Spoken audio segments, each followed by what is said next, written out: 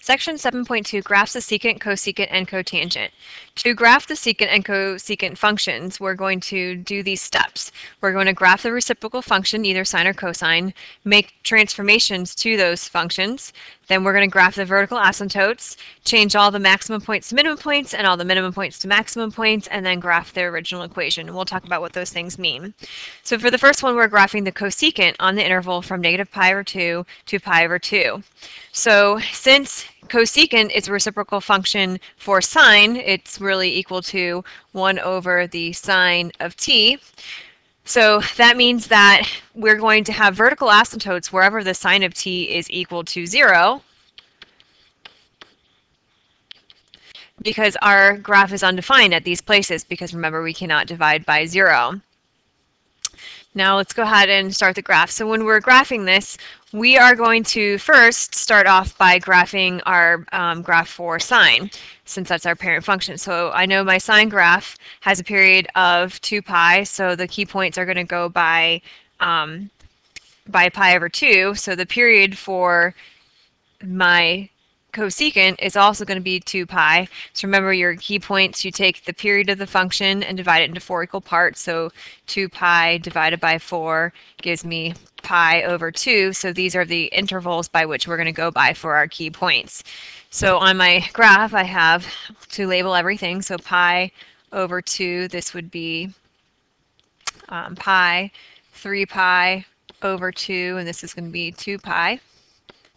And then we want to graph all the way to negative 2 pi, so this is negative pi over 2, negative pi, negative 3 pi over 2, and negative 2 pi. And then, of course, we always want to label our y-axis as well, so this is 4 and negative 4.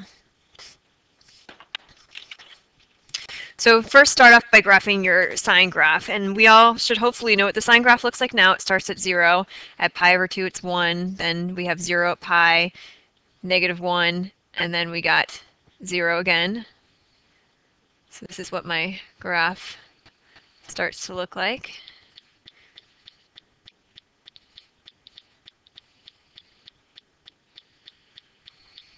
So that is my sine graph. Now for this, remember that the cosecant graph is 1 over sine. So wherever sine is 0, I know that I'm going to have a vertical asymptote at that place. So any place where you have sine of 0, now we're going to put in our vertical asymptotes. So sine is 0 at 0, so we have a vertical asymptote right here. Pi is also 0. 2 pi is 0. So then we got negative pi and negative 2 pi. Now that I have my asymptotes in my graph, the next thing I'm going to do is go ahead and to graph this. So for this graph, remember cosecant's 1 over the sine of t. So if you look at this part of the sine graph, notice that this part of the sine graph is getting closer and closer to 0. So when you have 1 over a small number, remember it's really equal to a big number. So that means if we have 1 over a small number equal to big number, so that means that this part of my graph is going to be coming up and going that way. If I do pi over 2, so the sine of pi over 2 is 1, so then the cosecant would be 1 over 1, which is still 1, so that's why this point stays on my graph. And then the next part down here, this part is again for sine coming closer and closer to 0, so 1 over a small number is going to be a very large number, so this part of my graph goes up this way. And we can also do that for each of these intervals that are in between my asymptotes. So I know that 1 over the sine of 3 pi over 2 would be 1 over negative 1, so negative 1, so that stays there for my minimum. And then notice that this part of my graph for my original parent graph for sine comes closer and closer to 0, and it's negative, so 1 over a very small negative number is going to be a very large negative number. So that means that my graph is going to start coming close to my asymptote going down this way, and this part would come down this way. So that's what it said before when you change the maximums to minimum points and vice versa. So this point at pi over 2 was a maximum, now it becomes a minimum point, and at 3 pi over 2 it was a minimum value, now it becomes a maximum. So then this point would be here, and my graph is going to go down, and then this point would go upwards. Now, of course, we would then want to take our eraser and erase the parts that we have for that sine graph that we first drew, because that's not really part of our secant graph. So I'm going to do that with my eraser. So after we erase that sine graph out of there, this is what our parent graph for the cosecant looks like. Now for this, notice that our graph still repeats from 0 to 2 pi, because we have a part of a graph that goes up and then it goes down and then it starts to repeat. So that's why our period was still 2 pi and the key points were pi over 2. Now for this though, the range is different and also the domain is not the same. So the domain is all real numbers,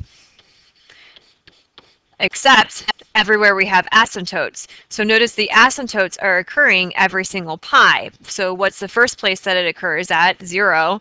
So it would be 0 plus pi k, or you can just write pi k, or actually let's use n because that's what we've been using. So pi n, where n is equal to an integer. So that would be the domain. So, or if you want to write negative infinity to infinity, t not equal to pi n, that would be fine too. Now for the range, notice that the range values start from, they're going from here to negative infinity, and then we have values here that go up to positive infinity. We just don't have the values in between. So then my range is going to be negative infinity to negative 1 bracket union bracket 1 to infinity. And another thing to talk about this, because our sine graph is an odd function, remember odd functions, if you have the point x, y in your graph, so pi over 2, we have 1, you should have negative pi over 2, negative 1, which we do have on our graph. So that means that this is an odd function. And remember that odd functions have origin symmetry.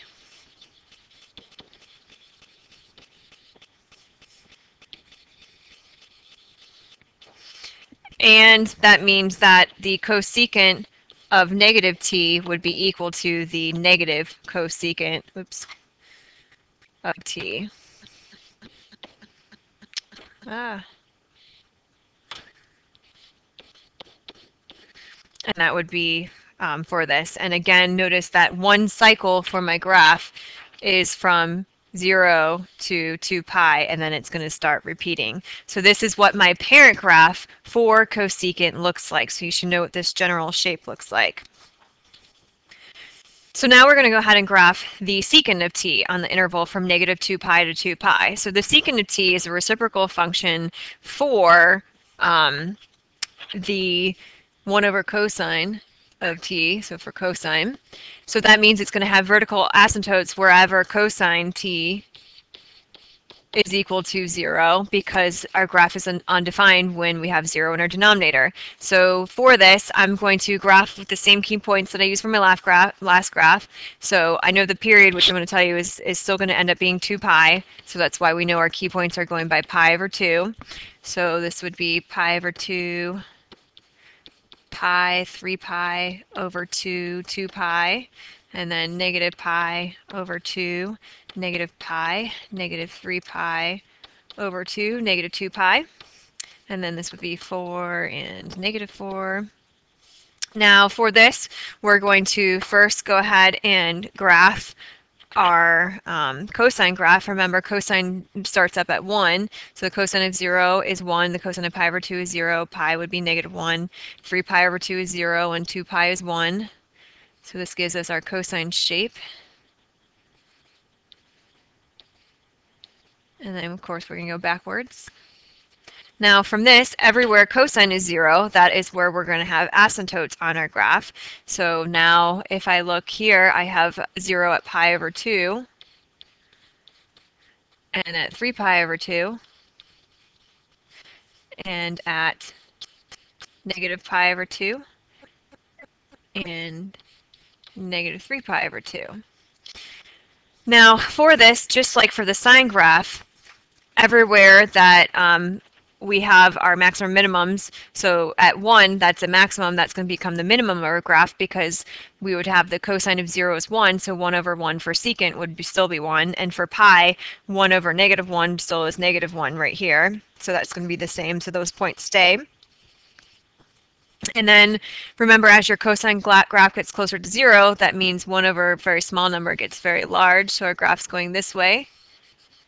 And then this graph goes down. And this part goes up. And of course, we would have this part being up too. I just didn't graph it. We only want to graph from -2 pi to 2 pi, so that's why I'm not graphing that part right there. And then this part would go down. And this part goes up. So then the next thing I'm going to do is I'm going to erase that blue graph where I drew cosine because that's not really a part of my secant graph. So I'm going to pause it and do that while you guys do that. So now that we've erased our cosine graph, this is what the parent graph for secant looks like. And notice that for this graph, when one cycle before we repeat ourselves is the length of the horizontal distance length of 0 to to 2 pi is what it is. So in this case, we start at -pi over 2 and it goes to 3 pi over 2, kind of complete one cycle.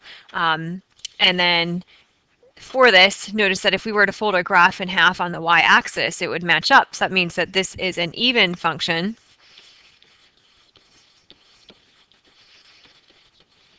And remember, even functions, like we just said, have y-axis symmetry.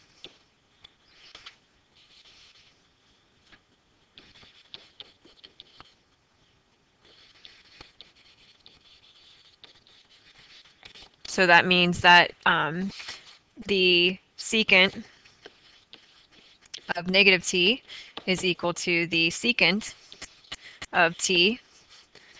The domain for this function is all real numbers except for, so I'm going to write this the other way, so -infinity to infinity, except for t values cannot be equal to everywhere we have asymptotes. So everywhere we have asymptotes starts at pi over 2, then we have 3 pi over 2. Notice the distance in between everyone is pi, so we start with the first one, which is pi over 2, plus pi times n, where n is equal to an integer.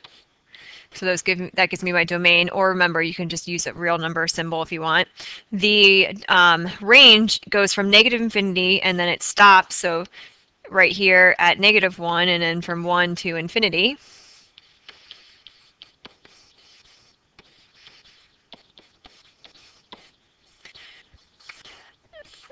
So make sure you know all these. And the next graph that we're going to do is going to be the tangent graph.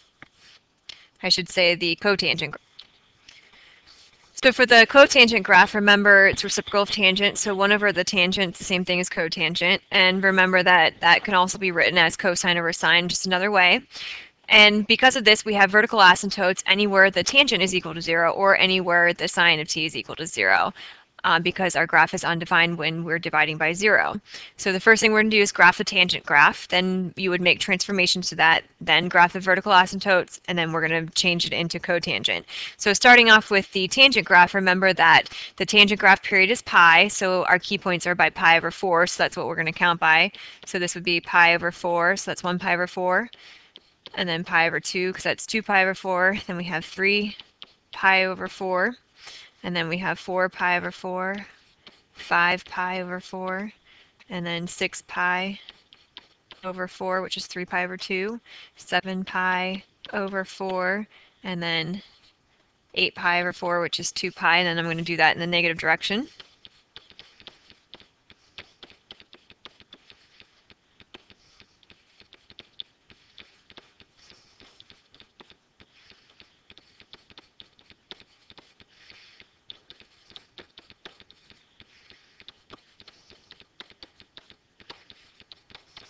Now that I have that, I'm going to go ahead and graph my tangent function, but I'm not going to put my asymptotes in because it gets kind of messy when you do all of that. So remember, for tangent, we have asymptotes at pi over 2 negative, positive pi over 2, 3 pi over 2. So right here, here, and here would be my asymptotes. And then remember that the tangent graph starts here at 0, 1, and then we have -1. So our graph goes up like this and then follows along our asymptotes. And I'm going to keep on doing that. So at pi, we have 0, 1, -1, and then we follow along our asymptotes. And again, I just didn't draw the asymptotes in because I don't want our graph to get too messy with everything on it. So I don't need that point there because we're only graphing from -2 pi to 2 pi.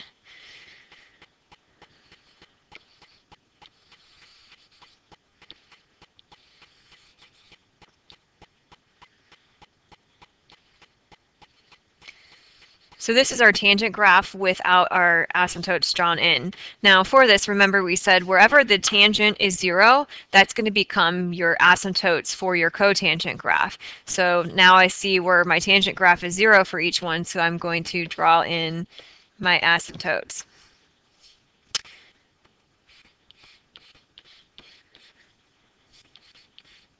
And that's why I didn't put the asymptotes for the tangent graph in, because like I said, it gets kind of messy.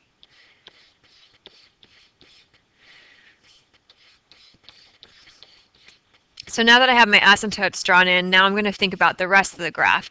So for the rest of the graph, remember everywhere I have these 0 or the asymptotes, those are where the sine is also equal to 0. So now to get the rest, if I think about the tangent graph, I can use that, or I can think about cosine over sine. So I know that the tangent of pi over 4 is 1. So if I do 1 over 1 for the cotangent, it's still a value of 1. So these values that I have here for 1 and -1 are going to stay 1 and -1. So these values right here stay. So I'm just going to put dots there.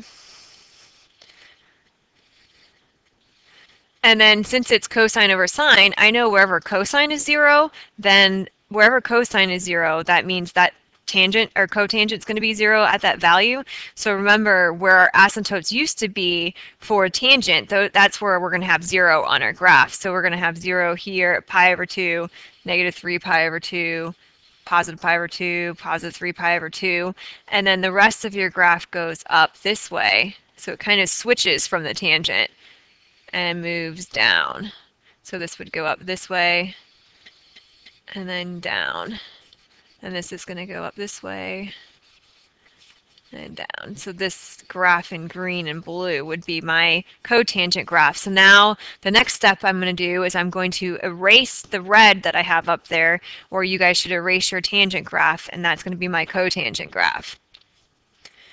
So now that I erased that part, now I have my cotangent graph. So if we look at our cotangent graph, notice that one cycle repeats itself from 0 to pi, and then it completes again, so that the domain, or so I'm sorry, I should say the period is for this going to be pi, just like the tangent's pi. We know that cotangent is pi. So just like sine and cosine are 2 pi, we know that cosecant and secant are 2 pi. So the key points for this go by pi over 4. The domain is all real numbers except for our vertical asymptotes, so where tangent is 0 or sine of t is equal to 0. So if I want to write -infinity to infinity, except for t values cannot be equal to, where's the first one that I get here at 0 and every single pi, so 0 plus pi n, where n is an integer. I don't need to write it like that, so not equal to pi n, where n is equal to an integer. The range for my graph, if you look, goes from -infinity to infinity. So again, the first cycle for cotangent occurs from 0 to pi. So it's a little bit different than the tangent. So this is going to be, again, from 0 to pi. Where if we go back to the other ones, the first cycle for our first graph that we had, which was cosecant, so the first cycle is from 0 to 2 pi, not including 0 and 2 pi.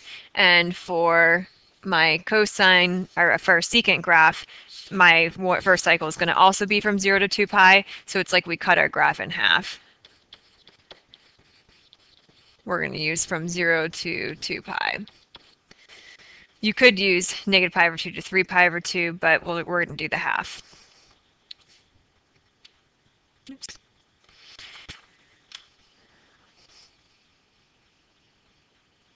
So in this next part, we're going to graph y equals 2 times the secant of t minus 3. So we're going to do this a couple of ways. So when I'm graphing these, the first thing I always do is think about what is the reciprocal function. So for this, I know that the reciprocal function of secant is cosine. So because of that, that means I'm going to graph instead first y equals 2 times the cosine of t minus 3. And the reason I'm going to graph this is because it helps me figure out where my graph is going to be for the secant. Now for this graph, when I'm doing this, I know that the period for cosine is equal to 2 pi, and the key points then go by pi over 2, because you divide the period by 4 into 4 equal parts. The amplitude is equal to 2, which means we have a vertical stretch by 2, and then we're shifting our graph down 3 because of that minus 3. So down 3. So if you want, if it helps you to make a table and graph, that's fine, or if you can just graph it, that's fine too. So I'll make a table and I'll graph it. So for this one, we have t values and then 2 times the cosine of t minus 3. So when I do my t values, I start with 0, pi over 2, pi, 3 pi over 2, 2 pi.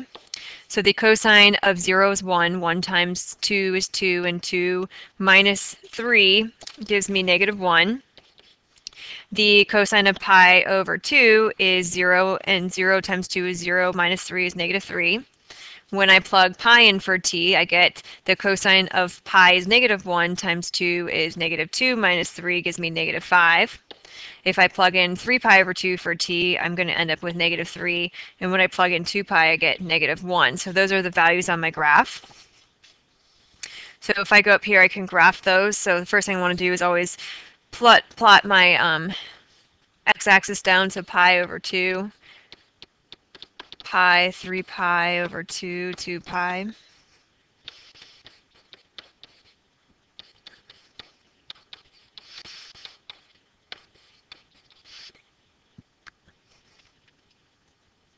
And so we're going to do this as negative 7. Now for this, I know that my vertical shift moved down 3, so I'm going to go ahead and put that in at negative 3. So 1, 2, 3. So this is where my x-axis is moved to. Now for this, I know that that's where it's moved from, and my graph has an amplitude now of 2, so instead of being at 1, we shifted up. So I know that the next part of my graph would be here, here, and I can just count 2 away from my new x-axis to get this. So my graph looks something like this.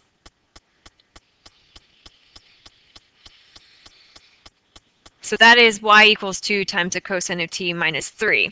And again, the reason I did that is because this is going to help me graph my secant graph. So for this, I am going to put my asymptotes in wherever my graph is going to be hitting my new x-axis that shifted down.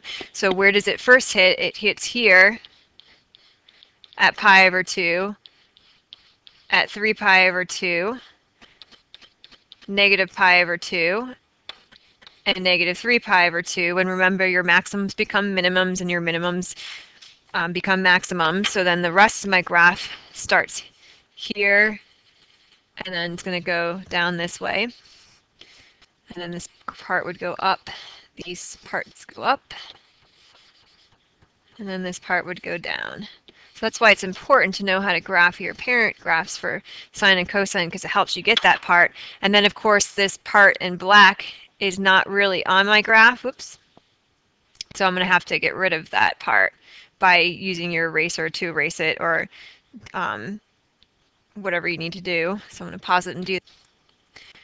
So I have erased that part of my graph, and now I have my graph that I was supposed to do, which is 2 times the secant of t minus 3. Now, for this graph, if I wanted to, I could come up with the domain and range. So let's talk about that. So my range has changed. My domain, we look at our asymptotes to help us with that. So the domain for this graph, my first asymptote is still at pi over 2. So my domain is going to be all real numbers not equal to pi over 2 plus pi times n, where n is equal to an integer. Now my range has changed because notice I'm going from down here, negative infinity, and I'm stopping right here at -5. And then we have -1, and we're going to infinity. So that means my range is going to be from -infinity to -5, and then from -1 to infinity. So all in between here, those numbers, we don't have anything on our graph. So what I want you guys to do then is to try to graph number 2 right here on your own. So again, use the reciprocal function to help you and then erase it, and then see if you can write down the domain and range, and we'll look at that in class. Now, one last thing that I want to do is, since we haven't talked about it yet, is talk a little bit about calculator stuff.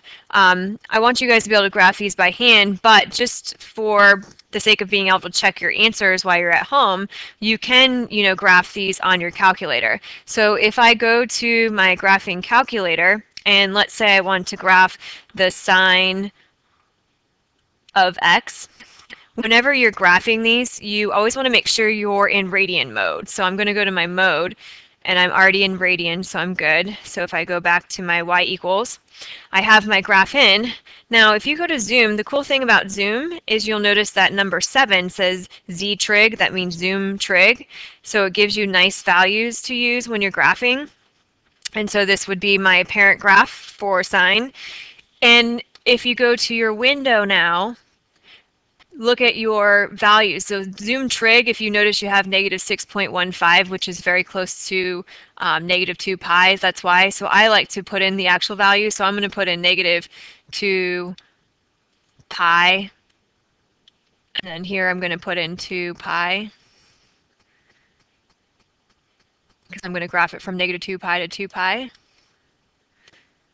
And then if you look at this value, 1.57, that's really your key points on your graph. So remember, our key points for sine is pi/2, so secant pi divided by 2. And if you hit enter, notice that's where we got that number from. And then we're looking at y values from -4 to 4 with a scale of 1. So that's why we have all our key points on our graph, which is kind of nice. If I were to leave it as zoom 6, just to show you, zoom 6 does not give you quite as nice of a graph. It doesn't give you those key points. We have all those points in between. And when you look at your window, notice it's not giving you windows by going by -2 pi to 2 pi. So that's why I usually like to hit zoom 7, and then I'll change the window from there. So if I also go to my graph, if I want to do my reciprocal functions, I can do 1 divided by the sine of x. So if I do 1 divided by the sine of x, remember that this means that we're going to be graphing the cosecant function. So if I hit graph now, or zoom 7 first, and graph, this is what my graph looks like. Now notice it doesn't put those asymptotes in for me into the cosecant graph, but for this, you can, put them in yourself. So remember, they start at 0, so the asymptotes would really be here, there, and there. So make sure you would put those in. So this is an easy way to check to make sure you're graphing these correctly, and then you could go to your table and check out the table values, and you can look at better values than you have right here by going to second window. Notice it says table start. So if I start at 0, and then this is the table that you want to change by. So let's say I want to go by my key points, which are pi divided by 2. So if I want to go by my key points and go to my graph, notice that gives you error at 0 because we have asymptotes there. We have a value of 1, error. So then if I go back to just my sine graph, just to look at this a little bit better.